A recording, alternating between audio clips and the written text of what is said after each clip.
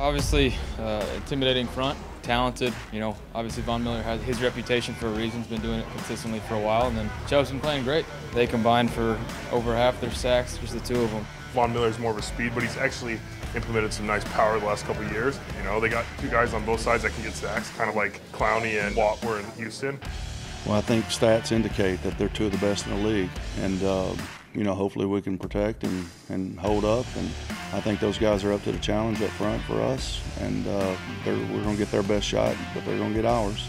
Both those guys, you know, have the opportunity or the challenge of where you're dedicating an extra person in protection, or where you try to schematically help yourself, but then individually you got to be able to win.